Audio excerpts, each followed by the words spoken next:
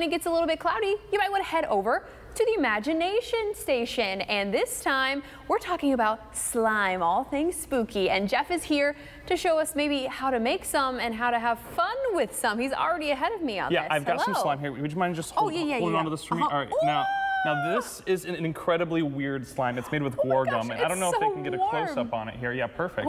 Yeah, it's warm. It's because it's mostly water. You know, it retains heat really well. But can you describe to the audience like how it feels? Like it feels like a blob of water that is moving around through my hand. It's almost like a water balloon with no balloon part. Exactly. Okay, like pour it into my hands. You notice your hands are completely clean, right? Like yeah. Look at that. Isn't that amazing? Isn't that amazing? This is a really clean, very unique, cool slime. It's made of something called guar gum. Wow. Right? There's a ton of different slime recipes out there, and I thought we'd make one here today. Yes, this is one of my favorites. This time of year, you like slime and all things creepy and weird. So let's do it. Some of the main ingredients in most slime recipes are you want some glue. Okay. Some glue. Okay. You want glue. This is, and the reason is there's polyvinyl alcohol in here, or PVA, and white glue and clear glue have different amounts, but we're using clear glue today. Clear glue. All right. And your job is going to be to mix. All right. Okay. I think I can handle that. Like if I dye my glue blue, you'll mix in some good blue colors, right?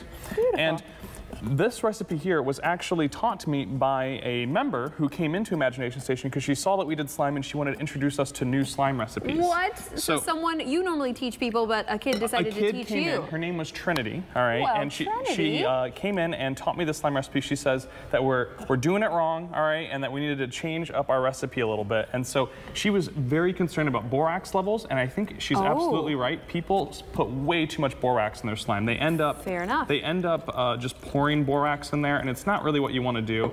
In this entire solution, I've dissolved just a very tiny amount of borax. Oh, I mean, my look goodness, at that that's barely any. Barely any, and that's in this entire beaker, and we're not even going to use this whole thing. You can see you're kind of making some slime. I'm already making a little bit of slime. Now, it's starting to stick together. Trinity would tell me you need to be patient with your slime, right? And I'm not being very patient. Oh, yeah, there she is right there. That's her and I making. Is that her teaching you? She's literally training me how to do this exact same segment I'm doing with you right now. And she would tell me I need to slow down, right? So if you could kind of pull that up, you know, you can see we're starting to get to some good slime. But then what she did is she threw in, she started going around our museum and she found some modeling clay, all right? And she just threw some modeling clay in. She found some foam soap. She was just throwing foam soap in. Oh my goodness. And she was way more patient than we have time to be. And we ended up making this slime here together. All right, so this was what it ended up being. This is what magic of television. We already made it. How crazy is that? Yeah, isn't that crazy? But like kind of pulled apart. It feels like butter or taffy, and it's like completely clean. And it's just this really cool, amazing slime. I know it's just amazing. And it is very clean. It is very clean. And she had like almost no waste. No water was left over. She had it precisely measured out. And so if we can get like a good chunk going, you can see Let's see if I can if you pull it slowly, you can see just the amount of distance you can pull this piece of slime here. Oh my goodness. Right? I mean, this is just one batch of slime that she made. All right, that's fine, all right. You can get rid of that. So come back over here, come back over. Bye slime, bye slime. I figured since we are Imagination Station, Trinity was really good at conserving her material and keeping things clean. That's not always what we do at Imagination Station. Sometimes things get a little dirty. Science can get a little dirty sometimes, right? Now to reiterate, what I have here for our final little slime demo is I have the PVA from the glue. And then this borax solution here, which I've also dyed with some highlighter juice. Yeah, that's pretty fun. It's pretty fun, is going to cross-link the polymers inside of the glue.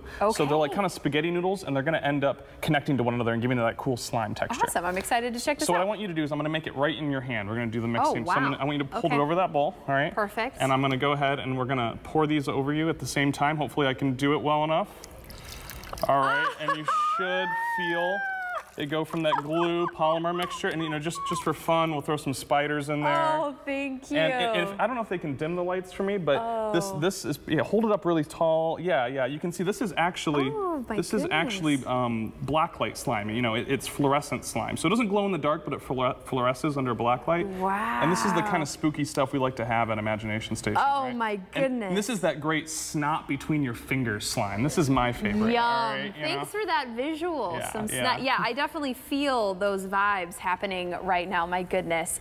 All right, well, thanks for making things creepy and fun, and thanks to Trinity for teaching you. For sure. Come check out our spooky science starting on the 26th, going through Halloween.